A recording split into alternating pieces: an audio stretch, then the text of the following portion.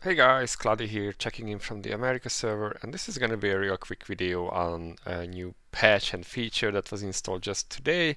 Now to see it, we got a notice from GM BlackRock yesterday, or today I guess, for the 4th of March that they rolled out this update for Android. You can download the client update from the Play Store.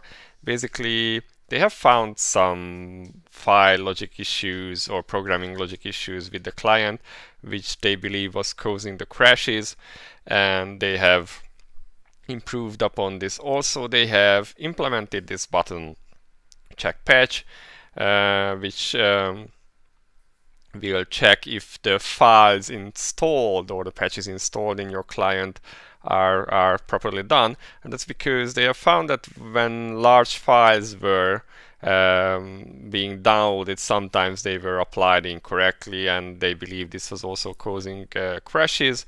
I've tested this real quick, not click, and after the update my client crashed like 5 seconds into the game.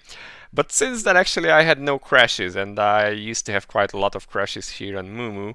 My emulator, meanwhile, my tablet was never crashing, so might have been. Although this was a fairly new installation, it is entirely possible that it was a corrupted install, and that's why it was crashing. Initially, it found like one patch it wanted to apply, but that might have been just the newest one. Now, if you click on it, this check patch button at the login screen, you will get to this screen where it will go through the files.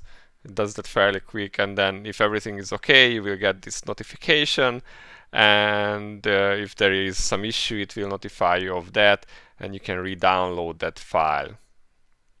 So there is this option to receive the abnormal file again.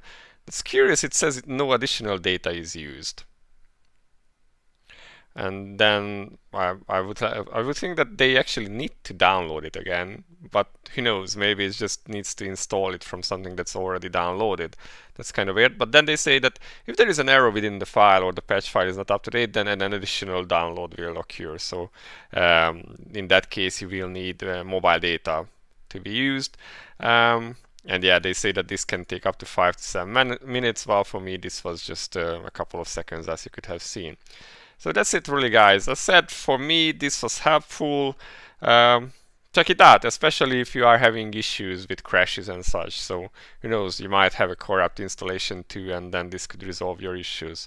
So yeah, just wanted to let you guys know. Hope it helps. Cloudie out, see you in the next video. Bye bye.